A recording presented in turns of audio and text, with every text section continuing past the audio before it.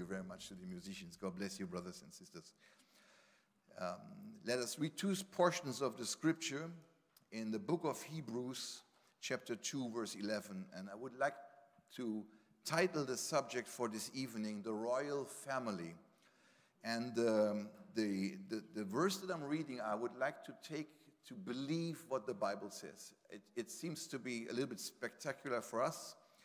It's not ecclesiastical thinking, but this is what the Bible says, you know. Chapter 2, verse 11. For both, I'm speaking about you and me, he that sanctifies, that's Christ, and they who are sanctified, that's us, are all of one. Having the same Father, coming from the same source. For which cause he is not ashamed to call them brothers. That means a lot. That means a lot. And let us read in the book of Esther. Esther chapter 2, verse 5. And by my accent, you understand that you have to take what I want to say and not what I'm saying, okay? Verse 5. Now in Shushan the palace there was a certain Jew whose name was Mordecai, the son of Jair, the son of Shimei, the son of Kish, a Benjamite, who had been carried away from Jerusalem with the captivity which had been carried away with Jeconiah, king of Judah, whom Nebuchadnezzar, the king of Babylon, had carried away. And he brought up Hadassah, that is Esther, his uncle's daughter, for she had neither father nor mother, and the maid was fair and beautiful, whom Mordecai, when her father and mother were dead, took for his own daughter. May the Lord add his blessing to the reading of his word. You may be seated. Now, I'm very, very thankful to be here, and I thank Brother Paul, my good friend, my great example, to grant me to speak to you. My name is Markus Becker. I come from Germany. My pastor is Brother Rodewald. He sends his greetings to all of you, especially to our most noble brother. I'm here right in the U.S. for some days, for 2 weeks, and I had a reason to come by. I told Brother Paul we knew us for many, many years, and we lost a little bit track. And if I could say a great compliment, I remember that him to be a good preacher. I was his interpreter. Blessed services, but preaching is a gift, but character is something different, you know. So I remember when we were watching a little bit what's going on at BCF, you know, when our brother Jeff resigned, and there was some kind like a vacuum, and Brother Paul entered into preach there, and I was impressed. I was very, very impressed. You know, not many people will do this. You know, to step into something there where you can lose nothing, where you can gain nothing but lose everything, because people surely will misunderstand that. You know, and I would say that impressed me, and I always said whenever I will meet him, I would let him know that changed, that formed my life in a certain way, you know, to have that kind of a character. And I was really blessed by that. I'm really honored to say this, to be part of the family. Look, if somebody is young and he's new, he makes a lot of mistakes. We have to live by it, but he needs somebody who's standing in the gap. Because we have a message mentality when somebody makes a big mistakes, we try to be distant. You take it to let me say, not to unchristian, but then put him out of a brotherhood. I always call it the message Cold War, you know. It's the Cold War. Then we have our you know, we have the East and the West, and we ignore and we isolate and we put in the circle and we put out of the circle. And this is not very much of a mature attitude. So young people need somebody standing in the gap, taking the shame, because and that I've seen this in Brother Paul, and I thought, really, Brother Paul, that how you could say that it blessed my life, and it changed my vision. Huh? A couple of weeks ago, I was in Peru, and there was a church big split because the pastor passed away, and a lot of hard feelings and things. People say foolish things out of wrong emotions. Yeah, and I'm happy that many things that we said over all these years are under the blood. Because it was not always the Holy Spirit speaking to us. Sometimes it was our frustration speaking to us.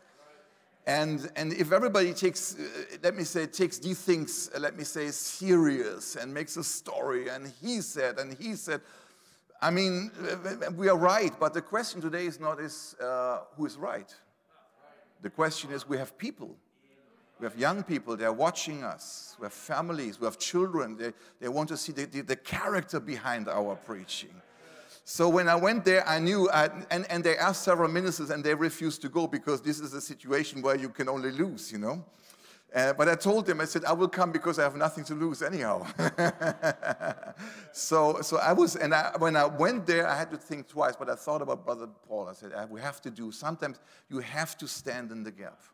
If people understand or do not understand, no matter, we are brothers, we are friends, and so I could be of a help, and so God bless the influence. That is what I was searching. Brother Branham speaks about Uzziah, and he said, on the other side of eternity, I will tell him, Uzziah, you influenced my life. Exactly so. And Brother Paul, I want to say, you influenced my life in a very good way. So God bless you, our noble brother. I'm a gallant man of God. Amen. Absolutely so. And so I'm very happy. I always try to, when I always thought by myself, if I see him next time, I will let him know, you know, really. God bless you. So I know it's a Wednesday. Let me go directly into the word of the Lord. I left all the greetings and all these things. I'm really blessed. The royal family.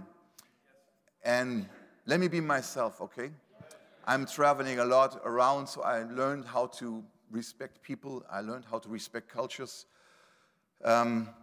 The more older you get, the more you learn to respect people, their mentality, their background. Sometimes when we first traveled, we traveled as Germans. And Germany is a many germs. Therefore, you know, there's a lot of problem. You're in trouble already when you arrive. Huh?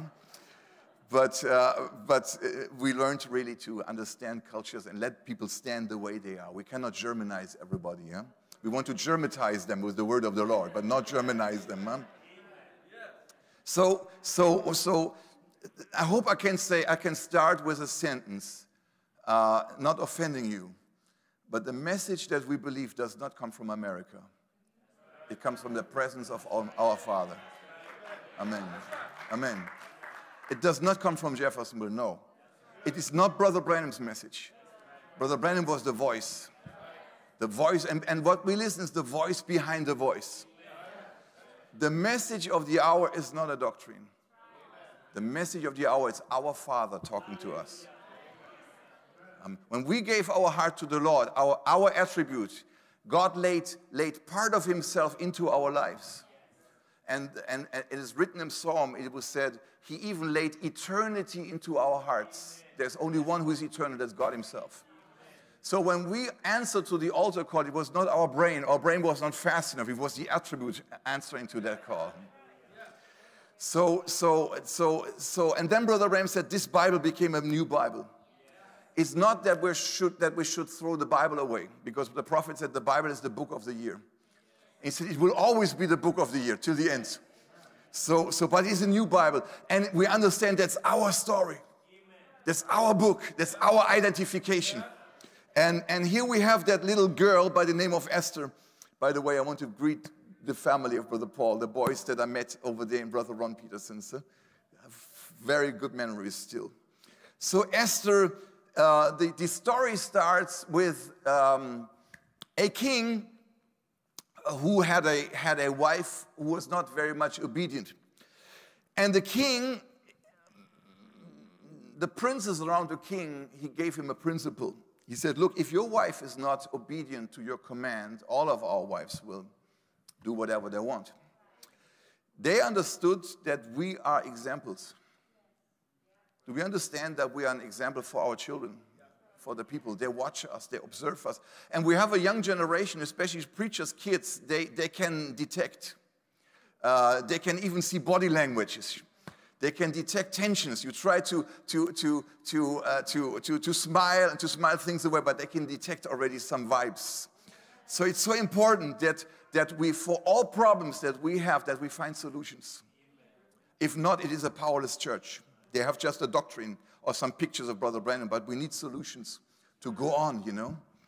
So we see that this little girl, Esther, her life story starts with two names. One is Esther, which means star. The other one is Hadassah. Some translations say bride, other translations say myrrh. And you have to understand that we have two names. Amen. On one hand side, you are just an American. On the other hand side, on the inner man, you come from God. Brother, royal family is a privilege. Nobody can preach you in, and nobody can preach you out of it. No, sir. Amen. Therefore, this message that we believe is not a cult. In a cult, as long as you're a good brother, people come to you and say, oh, it's our brother from before the foundation of the world, and we were eagle. And somehow you left, and from that moment, and the same people would say, okay, he left us because he was never part of us. So you come back and you repent, oh, our brother from eternity, we know us already. And say, okay, who wants to believe this? If somebody is a brother, he's a brother. Even if he's in spiritual amnesia, but if he's a brother, he's a brother. I mean, if somebody is an eagle, he's an eagle. Sometimes he forgets what he is, but he still is what he is. Amen. Therefore, this message is not a cult.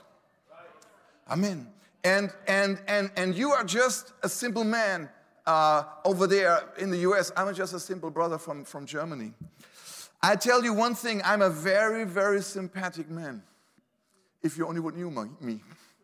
Because this is now Markus, this is my vision. Brother Branham speaks about the tent vision. And people say, where is the tent? Is it in Costa Rica? Is it in Germany? Is it in the U.S.? I said, maybe this is my own interpretation of it, then you don't have to accept it. But I believe the bride is the tent. Because we live in a tent. If this earthly tabernacle will, and that tabernacle is nothing else than a tent. If this earthly tabernacle will be dissolved, we have a building from God which is eternal. And then Paul continues in Romans. He said, we're now living in a tent, in a tabernacle. Remember the vision that Moses, who was the first one having a tent vision? That was Moses. Going up, and when he came down, he built up the tabernacle according to the vision that he saw. And it was Brother Branham revealing that is body, soul, and spirit.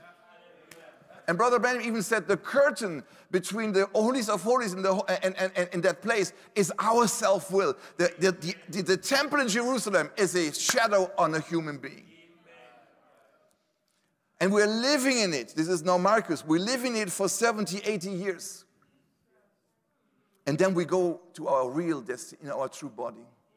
Therefore, I said, I'm a very, very sympathetic man, but I'm just living in a German tent for 70, 80 years, standing in my own way, having my complexes, having my genes, having my story, having my childhood. But in me, there is something of God. And in you, exactly the same thing. So that question of our Esther who comes into view, she does not have a father and doesn't have a mother. She is part of the Jewish group taken away in captivity. So our great king Ahasuerus, he is king over 127 countries. Now he wants to marry again, and we are not preaching this evening about marriage and divorce. No centimeter. Okay? I wouldn't dare to do it behind another pulpit. But we speak about a spiritual application, nothing else. Okay? Please don't misinterpret it. So he's searching now for a new wife, a girl that he can marry. And that woman is a nice girl, but she has a special qualifications. The Bible makes it very sure. She has no father and she has no mother. Now that reminds us to Melchizedek. Amen. We had no father and we had no mother. Remember, he who sanctifies and he who is sanctified comes of one. It's the same family. So let us see a little bit her background, and I would ask the brothers and sisters to just I'm a German, but when it comes to technique, I get a little bit nervous. Can you just put some of the slides? Yeah. And I will tell it in some kind of like a story, because this is now the time of the Roman Empire. We are in the 4th century, and we have an eastern part and a western part. This is now around 320 after Christ. In the Roman Empire, we have different Caesars, emperors. Now, in human nature, if somebody is a human leader, he cannot see somebody besides him. Okay? So we cannot have 2 Caesars. We cannot have 2 emperors. So on one day, we have our most noble friend by the name of Constantine, who decided now go into war with the other Caesar to find out if we are 2, is 1 too much. Okay? This is Tombstone. This is Billy the Kid against the Daltons. So this saloon only needs 1. Okay? This is human nature. Brother Branham said, if you have a gift, watch what you will do with the gift. Will you help your brothers? Or will you pull them down? Will you make a name for yourself like Nimrod? Or will you help your brothers to come into their position? Huh? But human nature, brother, I tell you, is selfish nature. Amen. Can you please go back again, brother? So we see that now war starts. And what happens is God is in control because he wanted to propagate Christianity over the Roman Empire at that time. It is God's plan. What happens is that right before the night or the day, there's different legions about it. We see that Constantine, he sees a light over the sun and a cross. And he hears these noble words, in hoc signo vinces. That means you will win with this sign. So he believes in a God that he doesn't know, and his group will have now a sign of a cross on their shields. And he's fighting on the Milvian Bridge in Rome against Maxentius. And Constantine wins the battle. And from now on, Constantine, he is the leader over the whole Roman Empire. That question is settled. At the same time, we have different opinions in the church. Great opinions, because we have different schools of churches in the eastern part and in the western part. The question is this: is Jesus created, or is he part of God? That is not a problem for them as long as there are 2 different emperors, but now it becomes into one state, and this question has to be solved. That means, let me read it like this. One purpose of that is Wikipedia, one purpose of the council was to resolve disagreements arising from within the Church of Alexandria over the nature of Jesus in his relationship to the Father, in particular whether the Son had been begotten by the Father from his own being and therefore having no beginning, or else created out of nothing, or therefore having a beginning. So we have 2 big schools, and they are one against the other. One is Arius, one is, okay. The question is clear. Constantine was an unbeliever. He wants to make deals. I mean, tremendous. Something like this. Unbelievable. I mean, he wants to make deals. And Maxentius, he's a loser. It's a disaster, total disaster, you know. Something like this. So what happens, he makes a deal because he understands the God that I don't know is very, very strong because I saw the vision, but I don't understand the doctrine. So we now have to make this as a state religion. But you cannot have a state religion if the religious leaders don't understand their own doctrine. You understand? So he brought them together on the Council of Nicaea to say, look, brother, I'm not interested in the solution because I'm not believing anyhow. But when we come out of this, we have one doctrine, okay? It's true. Because he wanted to make a deal. He now wants to make this God, they call it Christianos, Christians. But I cannot make it state religion when they don't know their own doctrine. So first we come together, you make a deal, you make an agreement, no matter what. I believe everything because he was a believer, he wasn't a believer anyhow. And they found out that they believed in Jesus to be part of God, not just somebody who was created like an angel, but part of God. This was the birth of the Trinity idea. Now, I will not go into it, sir. It's not my place on a Wednesday because I like to tell a story about Esther. But Brother Brandon makes sure Jesus was completely God and completely man. That's what he says. But it is an important question. They call it the question of being homoousios, of one substance. So there is a big difference between something which is created and something which is birthed. Now, if I'm creating something, I'm building something up. But if I'm birthing something, that means part of me is in that.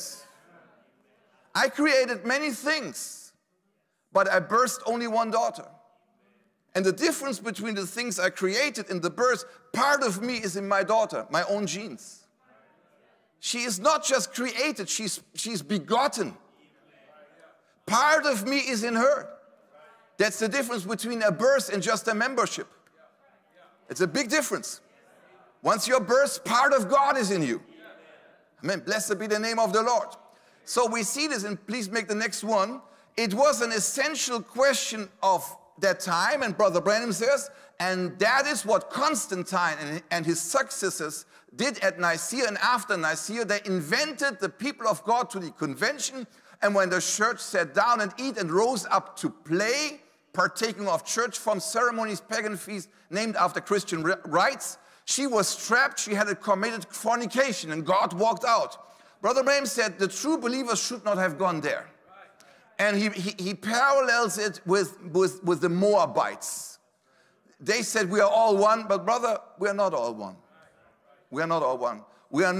This message was not based on William Branham. This message was based on the pillar of fire. That's a difference, okay? So we see it was a very important question, and now the question is now, where's the bride in it? And let's see it, Brother Branham, for the next one. Okay.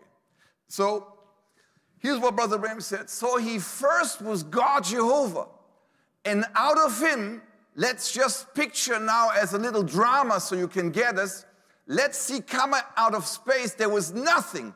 Let's make a little white light, like a mystic light, like a halo. And that was the Logos that went out of God in the beginning. That was the Son of God that came out of the bosom of the Father. That was what was in the beginning, was the Word, and the Word was with God, and the Word was God, and the Word was made flesh and dwelt among us. In the beginning was God, and then out of God came the Logos, a part of God that went out of God. You remember that Brother Branham said the first thing that I see is a little white light, and he calls it like a child playing in the garden. But then Brother Branham said this, and I was puzzled over it. He said the first thing that God created was angels. Another quote. How to bring it together? Sure. He created angels. Creation. But that Logos was not created. It came out of him. Do you understand that we don't have two gods? It's one person. Amen. Because that Logos came out of him. It was not created like the angels. It was part of him. Now we learned through the message of the hour, and here you see the royal family. And remember, this is just one service. Please know there's much more to say. And I don't know if I have all the balance in it, but it's not a question for this evening.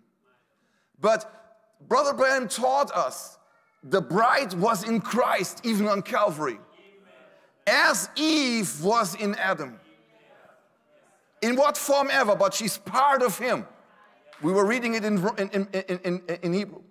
But if the bride was in Christ, and Christ was Melchizedek before, then the bride must have been in him too. I don't speak about the church, the bride. Amen. Eve, part of Adam. They call it the family of God.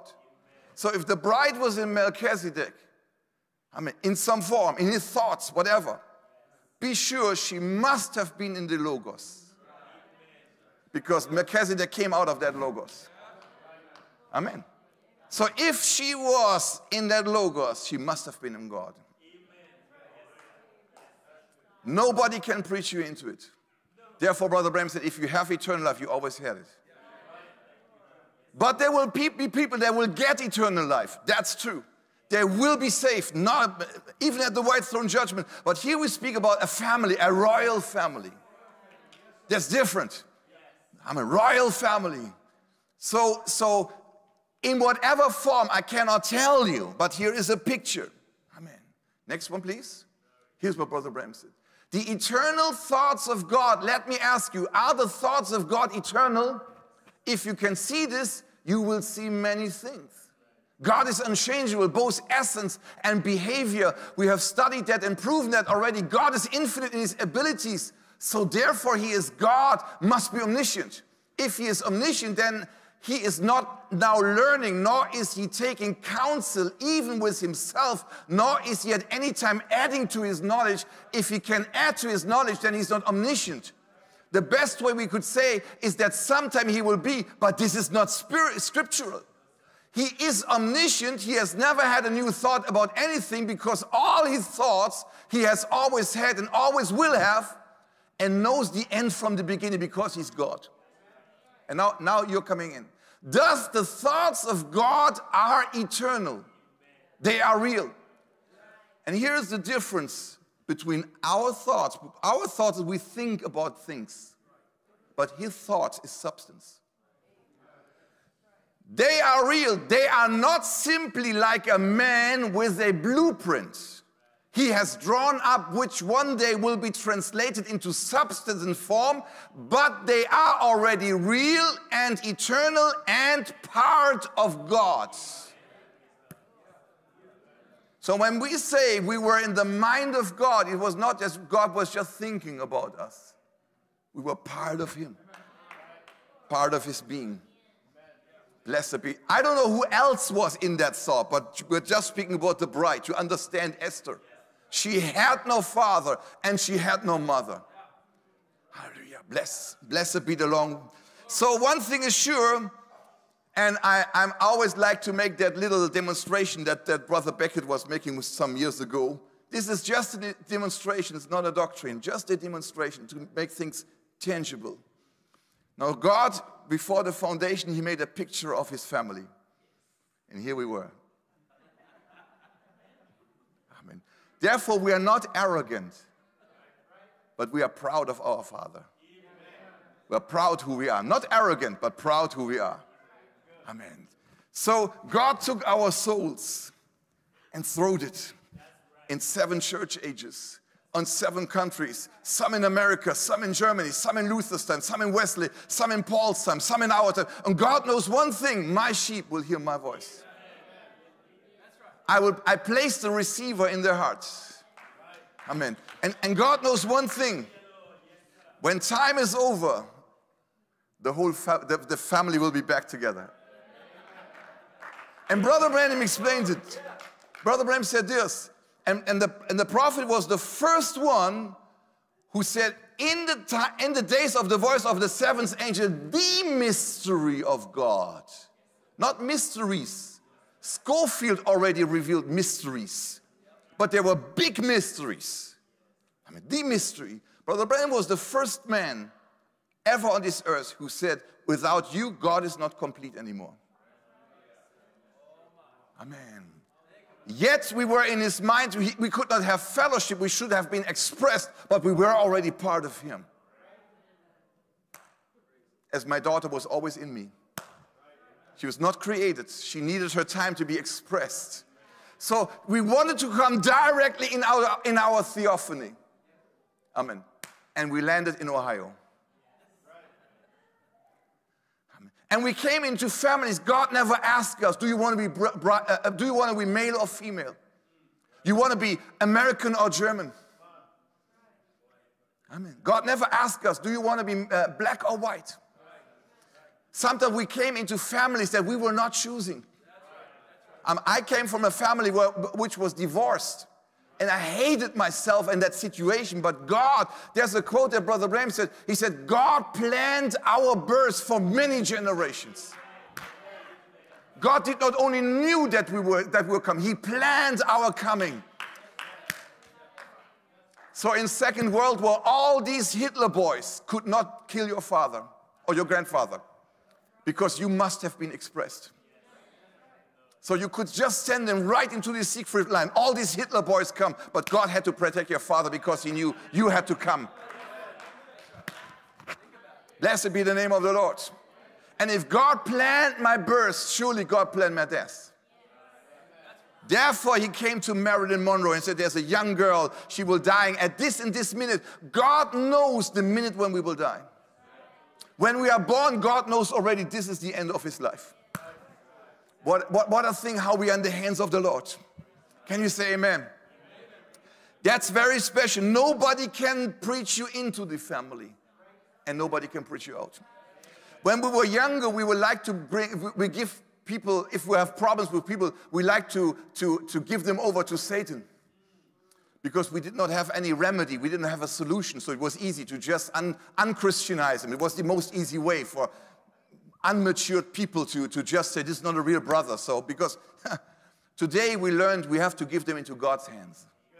He said, Heavenly Father, my brother is as wrong as he can be, but I believe it's my brother. So you had a lot of patience with me. Lord, have patience with my brother. Amen. Can you say amen? So when in South America, something they are much more of guerreros, fighters. So one comes to the other, and he says, now I will send you over to hell.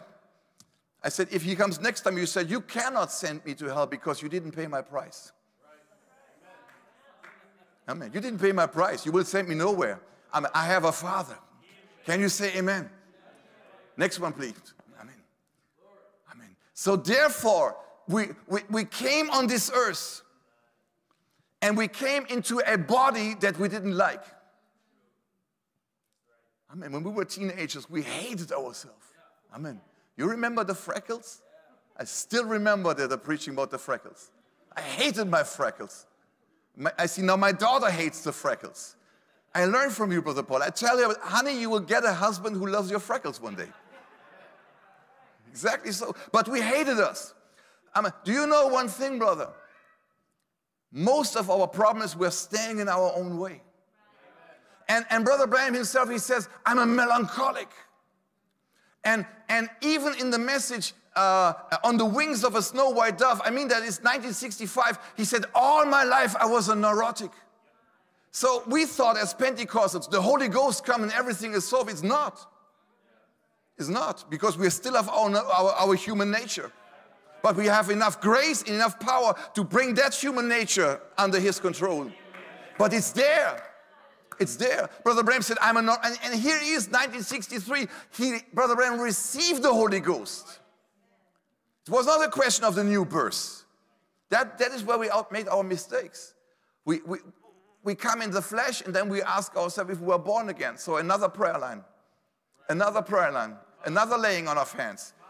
I said, brother, you can go so much in prayer lines that at the end you don't know if you are saved or not. More prayer lines and more doubts come. Amen. You have to make a start, but from there you have to grow. And you have to understand, you have still that nature. It's a process. A person says, yeah, that prayer line was great. I do prayers myself, that's fine. But the main thing is a process. People sometimes think a minister comes like Santa Claus and preaches things. It cannot be. Because growth comes by God. Show me the prayer line for rapturing faith. It will not be. Rapturing faith is in the Word. So if this answer is in the Word, all my answers are in the Word. If young people need a prayer line, let's go on. But don't make a tradition of, if I wasn't at the altar, it wasn't spiritual. No, take your blessing, wherever you are. Blessed be the name. And here of the prophet, look, and he comes in the flesh and he says, I build up a complex because he listened to people. Brother, there's two things for a minister that is difficult. And if the younger you are, the more you are affected to it. The first thing is perpetual critics, because this discourages you. But the other thing is perpetual applause. We need a balance in both things. We need the critics and we need the applause. But everything which is out of balance brings us out of balance. Can you say amen? Blessed be the name of the Lord. So here he comes. He listens to these voices. Now, I always tell the young people, I said, you are Wednesday, for example, and we don't feel well. We have a little cough, like, and then we hear a voice. No, today you cannot go to church. No, but you will bring a pandemia over the whole church. No, you have to stay. Have you ever heard that voice? Can you say amen? So in other words, that voice speaks German and English. Because I hear it in German, you hear it in English. And I always say this, if Satan tells you not to come to church, you tell him, no, you stay at home. Amen. Amen. You say, no, you stay at home. Blessed be the name of the Lord. But we come into the flesh. And once you come into the flesh, don't doubt your salvation. Don't doubt your family. But come back and know the potential lays in me. And let God again touch that eternal part in you, and you're coming back on track. So whenever God came and the prophet had his wings moved, swing moods, okay, he was a melancholic. So God always brought him up on a higher level. Amen. Amen. Here he comes in another dimension. Will it help you to see the other dimension? Yes. Amen. Here he has, again, he is down, and somebody comes in Clifton Cafeterias. He said, because thou hast chosen. Brother Branham said, I'm never the same William Branham again. And 2 years later, he preaches the present stage of my ministry. He's completely depressed. That's how it goes. Sometimes we forget who we are. And then God comes and reminds us who we are. Brother, I'm dealing sometimes with people with some kind mental health issues. And it will occur more and more in our church because this is a very difficult time to live. And one of the sisters, she gave me a great compliment. She said, Brother Markus, one thing is so. My psyche is not my faith. My faith is here. My psyche is here. If you're in menopause, your psyche is upside down, but your faith always holds. You don't feel it, but God doesn't go after feeling. God goes after his eternal plan. Can you say amen? Blessed be the name of the Lord. So God says to Brother Branham, look to the right. This is your life. I ask you the question, when did these mountains appear? 1963? When God created the earth, he made already that rich of mountains. Knowing that in millions of years, I have a seventh angel. He will be a melancholic. So he was already portraying his life right when he created the earth. Don't you think that God knows about everything about us? And we start in our prayer line, Heavenly Father, you know, and God says, I know. Amen. You know my life, and you know, and God says, I know. Amen. So he was building up. He was showing the end from the beginning. I always say this. Now, the voice says to Brother Branham, this is your life. And I want to tell to you, this is your life. So brother, if you are on the mountaintop, don't become arrogant. Oh, if I see this family and their children, they should only believe. They should only believe. And God says, okay, I will bring the same thing to you. And then if you're on the mountaintop, never forget that the next valley will come. There's no reason to be arrogant because we are having now a good time. But one thing is sure, if you're in the valley, don't give up. If you're in the valley, never give up. Because one thing is sure, the next mountaintop comes. Can you say amen? But it doesn't come by nice Bible slogans. It comes by an understanding from where we come from. We come from the mind of God. And nobody will stop us. Even we will not stop ourselves. We will pay for our nonsense. But it will not throw us out of the family of God. I talk about the bride. Okay? Blessed be the name of the Lord. Can you say amen? So therefore, the voice says to Brother Branham, God understands people. God understands human being. And I repeated what I'm doing from time to time. A young boy, he wanted to buy some dogs, okay? And he goes and he sees one handicapped dog. And the owner of the dogs, he comes down the staircase. And he says, why do you want to have that dog? I mean, he's handicapped. He cannot walk like the rest. He cannot. And the boy is putting up his trousers. And from his knee down, he has a prosthesis, an artificial leg. And the boy says this, I want to have this dog because when we go out, I understand him and he understands me. And Brother Branham, quote Brother Branham, God became man to understand man. Quote Brother Branham, God became teenager to understand teenagers. That's our Father. So when you pray, even you pray about immoral thoughts, God knows what you talk about it. I mean, he understands that we are human beings. Can you say amen? That makes our message so sympathetic. That makes the gospel the good news. That brings relationship. This message is not a doctrine. This message is a relationship to our Father. Because we come from the same family. But we did not know who we were until we heard a voice. We came to the Lord and we were just, somebody brought us under conviction. And you're this, and you're this, and you're this, and Christ died for me, yes. And we have to start like this, but you cannot live your whole Christian life under convictions. Once you must find out, I'm a son of God. I was trapped into the things of this world, but the judge is my attorney. Can you say amen? And brother, I tell you this, if somebody believes this from all his heart, he will not become a worldly person. No, he will not. He will do everything to serve the Lord because he understands who he is. Blessed be the name of the Lord. Make the next one. Amen. This is the last one before. Yes. This is a nice, again, therefore I showed you in the Bible, in the message of the hour. We do not live by slogans. Have you ever heard when the young people that come, oh, Brother Markus, we were in a convention. I tell you, brother, that was deep. And we never heard it that way. I always say, yeah, you never heard it that way because the prophet never said it that way. Therefore, you never heard it that way, okay? But Brother Mark, that was, how do you say, tremendous. It was unbelievable. Fine. Then I said to the young person, what did you get? What did you understand? Nothing. Nothing. Okay. If nothing, I mean, what is tremendous about nothing? Amen. Then I say to him, total disaster.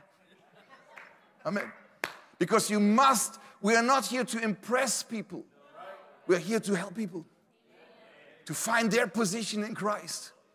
To find a relationship. I don't understand all the doctrine of William Branham, but I have a Father. What is your doctrine? I have a Father. He calls me his own. Long before even time began. Do we believe that? My life was in his hands. So you see, Brother Paul, you're not the only one who can sing, huh? So look, this is a picture of this is an unbeliever. This is just, how do you call it, a filmer of animals. I think it's on YouTube or whatever, but a boy gave it to me. This is an eagle and a crow, National Geographic. Some of these filmers, National Geographic. So it's the eagle, he had a crow sitting on his back, and that crow was attacking the eagle right on the neck. And this is the report of the unbeliever. He knows nothing about the message and eagles and so forth. And he said this, the eagle, when he recognized there's an enemy right on his back, he did nothing. And the crow was just picking on the head. But at a certain moment, the eagle just started to rise. It goes up and up and up and up. And the eagle knows one thing. Hey, friend, you better go or you explode. You see? He does not fight the enemy. He just goes up in another dimension. Can you say amen? And he said, okay, sports friends, okay, you can try, but are you still there?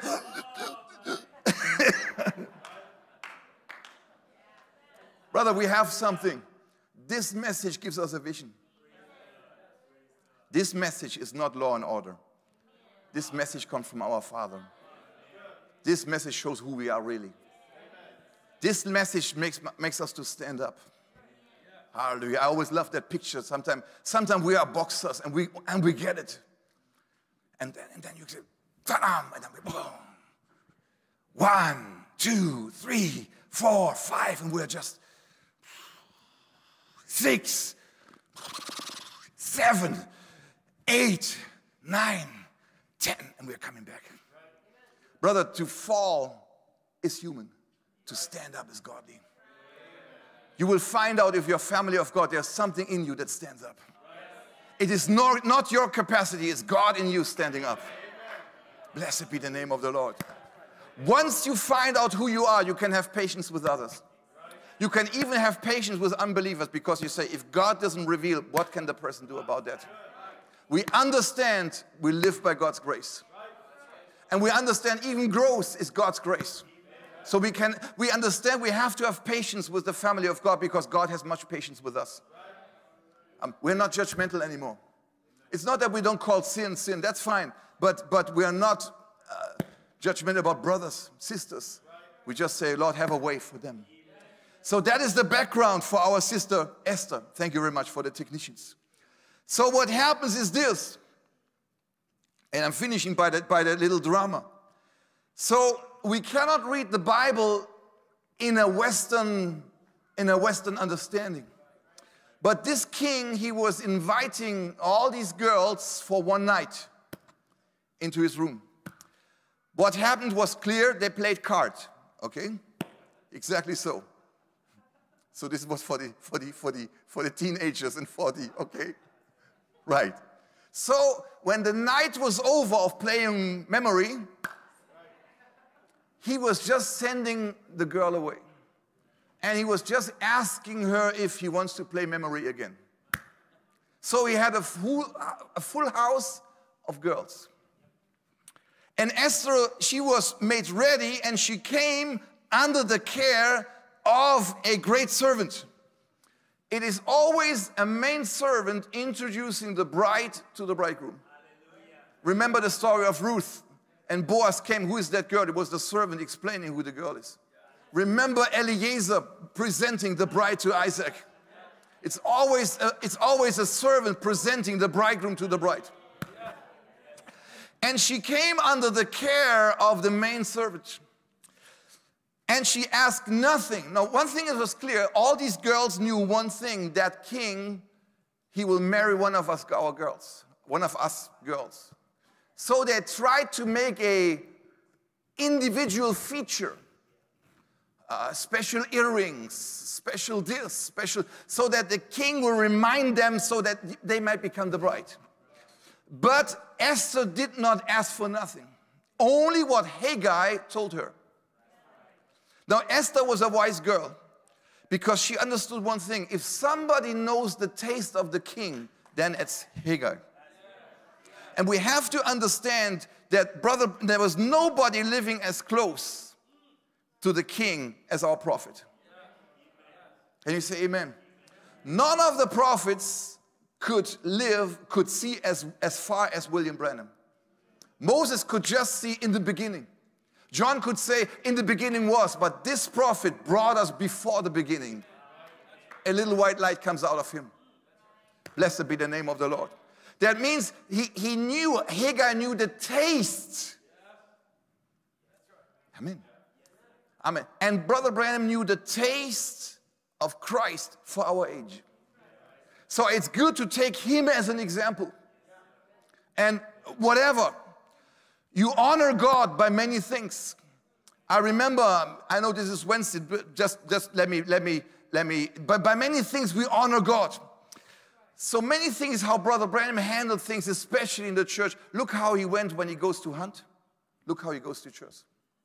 It was a reflection of he felt that it would be pleasing unto God. So I can take him as an example without idolizing the man. But what happened is that she was under his care, and the Bible says this: Esther was taken unto King Ahasuerus into his royal in the 10th month, which is the month Tebet, in the 7th year of the reign. So Esther came into the palace of the king on the 10th month of the 7th year. Here we have our prophet. Amen. Remember one thing. There were 3 magicians or 3 astronomers, and they saw the star, and they were just following the star. And that star led them to the king. So the 3 astronomers didn't say, oh, that's tremendous, 3 stars in one line. Let's make a picture, let's make a doctrine of 3 stars in one line, and we are the leaders of that new movement, the 3-star line movement. Exactly, we become the high priest of that whole. That star led them to a person, to the king. And they had every evening, they had church service. That's Markus, okay? They had family altar. And they were preaching to one another. But they had nothing to say. The only thing that they were preaching was, we have seen the star. Can you say amen? Amen, blessed be the name of the Lord. They had no doctrine, but they have seen the star. And look, and we have seen the star. The 7th star. We have seen the star. But this star did not lead us to Branham Tabernacle, but led us to the king, to the person. Can you say amen? He did not lead us to himself. It led us to the king. Therefore, amen, Sunset Mountain, Brother Branham said, the sun is the king of all lights. He says, shalom, good morning, church. The night is over, shalom. Who appeared? The king, the light. Blessed be the name of the Lord. So we are not Branhamites. We're not Branhamites, no. But we are Christians. But we understand the Bible. So what happened is this, is on the 10th month of the 7th year, she now came to the king, was presented to the king. Amen. So all these girls wanted to impress the king by something outstanding. I just give this as an example because I like singing. Though Brother Branham said only those who are gifted should sing, so I found my limitation about it. As an example, a person say, I'm impressing God because I can sing. Then you see Jimmy Swaggart. Jesus. Sing it again, brothers. And it's wonderful if you can sing, but God has angels who can sing better than us. Somebody says, I know the message, and I have a lot of wisdom. That's wonderful, but God is the source of all wisdom. Who wants to impress God? Amen. We only impress Him in this Laodicean age with humble hearts, serving the Lord. And if we sing or preach or whatever, we do it for the glory of God. Amen. But we cannot impress God with our human abilities. We cannot mix them together, but doing everything for its purpose. And now here comes that little girl. And Brother Branham said this, she was not adorned with nothing. Because they thought the king is just looking for female attraction. You understand what I want to say? But she knew that king has character. And Brother Branham said this, the story of Esther, Jesus never mentioned it in the Bible. Paul never mentions the story of Esther. Amen. Martin Luther said we should throw the book of Esther into the river. He really thought it's not part of the Bible. And Martin Luther was asked the question, why is the book of Esther not mentioned in the Bible? Or why doesn't it belong to the Bible? He said, first, it's too Jewish. Second, it's a feminist book. Third, the name of Jehovah is not even mentioned in the whole book of Esther, so it has no place. But here comes the seventh angel, taking that whole story for after 2,000 years and preaches the marriage of the Lamb. Making sense to the story of Esther, because we are that Esther. And then Brother Branham said this. He said, when Esther came into the presence of that king, he said, she was just adorned with the Holy Spirit. With the Holy Spirit. Not with knowledge about the seventh seal. This is part of the Holy Spirit, very important part. But that's not all, because you can have a very nice understanding and an arrogant spirit. You can have a very modest appeal, but a very bad character behind the modest appeal. A person said, we are better than others because, you know, and we have longer this, but the Muslims have longer hair than us. That's not what is important. That's part of the gospel, but that's not the center of the whole thing. The center is a heart. It's a character. It's a love. Blessed be the name. So when he came, remember, that king was king over 127 countries. Esther had nothing to bring. She was just a girl without father and her mother. But when she came in, and Brother Branham makes a drama, he said, when she came in, the king was so impressed. The only adoration that she had, or jewelry, let me call it like this, was the Holy Spirit. And the king directly found out, this girl is not a Barbie. This is not Barbie. I always tell the sisters, if you want to make up yourself as Barbie, you get Ken as husband. If you want to have Ken as husband, go. But if you want to have somebody with value, be a woman of value. And the Bible says God puts together. Blessed be the name. Don't make yourself cheap. Please not. Don't make yourself know who you are. I'm a daughter of God. I'm a son of God. I'm at home, I'm just a janitor. So while I'm preaching, I'm looking if all the lights are fine, the fire extinguishers, everything is, because it's part of my job. But in me, I'm a son of God. No, in me it's different. This is just a tent in which I'm living. But one day I will step out of it and go into my theophany. And you do exactly the same. So the king was so impressed. Amen. We're not going into all these details. But what happens is this. When Haman was raised up, remember Haman and Esther, I know I've omitting all these things because I know the story of Esther is well known. But Haman and Esther were both under one roof. And they were both blessed under King Ahasuerus. And Brother Branham explains in the church book, there is the two vines and they grow together. And God lets them grow both. God blesses both. But the moment that Haman tries to touch Esther, then the king comes on the plan. So here we have the plan. Esther becomes an intercessor. I don't mean, Brother Branham didn't save anyone. They're all saved by Calvary. I asked a brother, I said, brother, we believe the bride is the final voice for the final age. All these things, we believe all this. But I said, if somebody goes into federal prison, he never was in the message, he never was in a Christian church. So he reads the Bible and is so impressed and he gives his heart to the Lord. He never read the message, doesn't know Brother Branham, doesn't. Is he saved or not? I said, surely he's saved. On what basis? On Calvary. On Calvary. If not, we enter up in a sect, in a cult. You have to have so much message to be saved. I mean, if you start by this, you are back in the Mormon church. God help us. Okay. So we are intercessors, but not in that thing as if we can make a connection to God, but we help. We go for our brother. We go for our sister. We are in the plan of God. Have you ever thought about this? He was in a finish, nearly. Amen. But I have no notes. I'm just saying what I'm reading from Wikipedia. But you see, have you ever thought about this? Here is Jesus coming to Mary and Martha. And Martha, she was running to Jesus and said, if you would have been here, Lazarus would not died. Okay? So she knows, she stops mourning because she knows Jesus is here. at the same time, Maria was still mourning because she doesn't know that Jesus is here.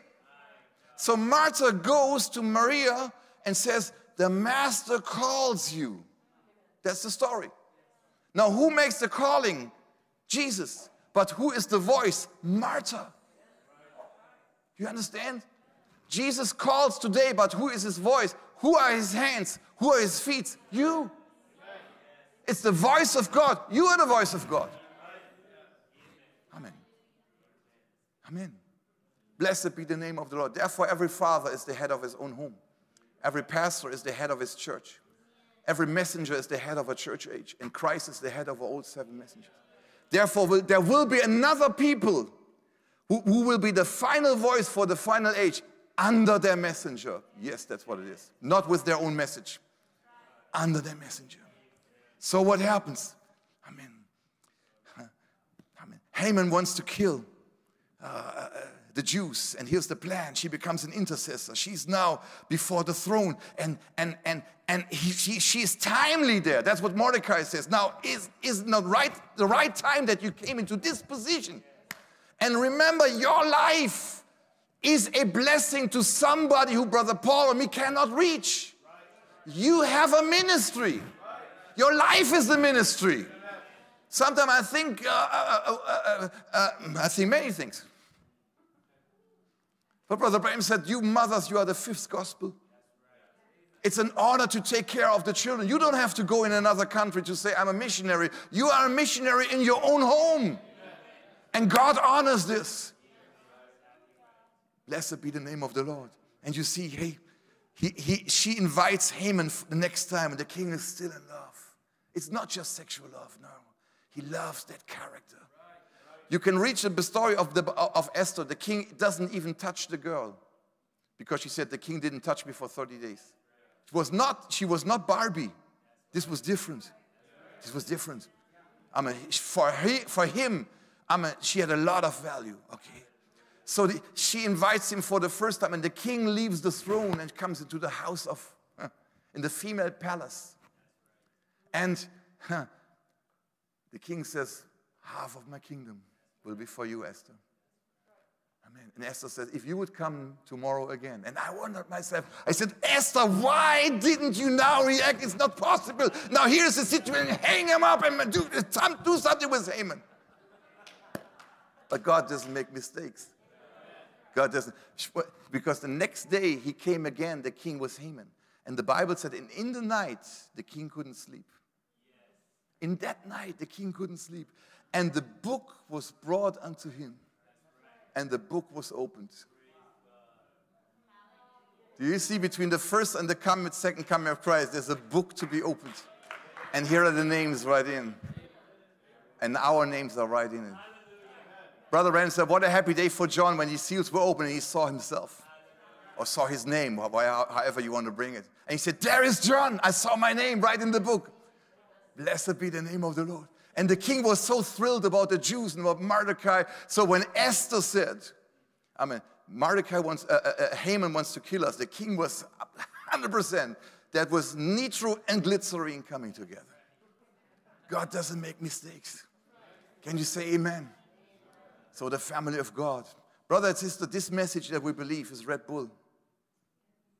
It's Red Bull. If you need energy for your life, this message is Red Bull. It's different. It's more than just I go to church. This message is our Father talking to us. You find yourself, hey, I'm Ruth. You find yourself, I'm Esther. That's me. That was my story. Do you see how Esther, from a little girl, from a hillbilly girl, now came into the position of a queen? Do you understand that God is not bringing us now always to a new birth? That's fine for youngsters. But God is now molding us to take over the throne. So God sends problems and things, and He wants to see our reaction. We ask for an easy life. God calls for troubles. Because He says, I want that character to be built in you. Can you say amen? God brings problems, even problematic brothers. We want to shoot them on the moon. God says, I'll send them again. Because He wants us to grow with all these problems.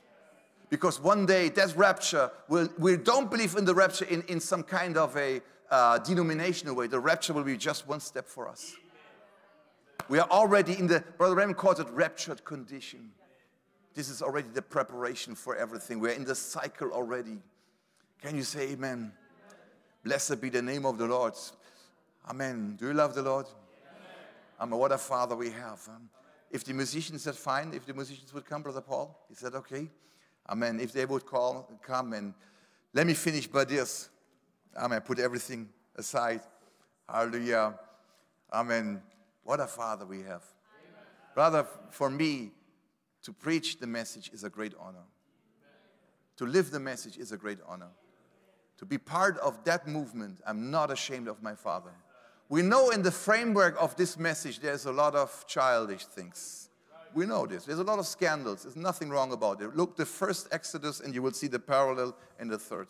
But you have to see the core of that whole thing. Amen. Maybe you have the song, I Have a Father. Amen. And we sing it because this is... Brother Markus, what is your doctrine? Amen. As for me and my house, we serve the Lord. That is my doctrine. There was a brother between Esther and that king. There was a true love. Love is not a feeling. Love is more than butterflies. Love is his substance. If brothers love one another, you cannot let him go. You cannot. You cannot make Cold War and say, okay, let him do. No, there's something in you. I can know. And then Satan comes, are you responsible for your brother? And you say, yes, I'm responsible for my brother and for my sister. I am. Amen. Because I'm not Cain, who told God, my brother, my brother. No. We are family. Do you agree with everything? No, I don't agree. No, not at all. But my brother's my brother. If he wants to listen to me, that's fine. If not, I come back. That's the way how God was dealing with us. Brother Brandon, one time, and finishing by this, really finishing. He speaks about the gallant man of David. I honestly say, I don't say it because I'm here. I believe our brother Paul is one of these gallant soldiers. Gallant man. And Brother Brandon preaches in the message, there's a man who can turn on the light. He speaks about this mighty man about David. Gallant man. Man of valor. Character. Man of caliber. The prophet said, the woman of Sarepta had the same caliber like the prophet Elijah. That's what he says. The same caliber. That's family of God. Brother Branham was our brother. Sometimes people say, Branham said, and Branham said. He said, hey, that's my brother. That's my brother. I have another ministry, but that's my brother. It's part of my family. Therefore, we cried all when we were reading his life story. Germans never cry, only in football, only in soccer. Germans only cry in soccer. But when we were reading the story of brother, we were crying. Because that was our story. That was closer to our family story than our family story in the flesh. And these people, there's so much love, David. Love is mortar. Love is substance between people. Amen. Love is more than just, okay, let him go. And David just said, I would like to have a drink from the well in Bethlehem. And here's what Brother Branham said. He said, these men, they were fighters. They were real fighters. But when it comes to David, they loved the man so much. Brother Branham said this, the least of his wishes were command for these men. David didn't say, you go, I'm the king here. No. He just felt, and these men said, let's do it for our brother. And for 14 miles, 2 took the sword and 1 took the bucket at them. Amen. And they came back. And David was so touched by this. Amen. And he poured it out to God. He said, I will not drink this. These men, this is the blood of these men. You see how the water becomes blood? Even in the gospel. The bloody word becomes the word for the age. Amen. This is the blood of these men. And Brother Branham said this. And you have to find out that is you. Brother Branham said, these men had a revelation that David will become king one day. You are not interested what the world says about this message. You know what it is. Amen. And when David became king, he remembered these mighty men. And they came into their positions, some over cities and some over countries. Brother, when our king will be crowned, we come into our positions who we really are. Brother, it matters to serve the Lord. Sister, it matters to serve the Lord. Blessed be the name of the Lord. What a family we are. Nobody preaches you in. Nobody can preach you out. God made the choosing. So let's live a life for the honor and the glory of our Father. Amen. Can you say amen? I have a Father. He calls me his own.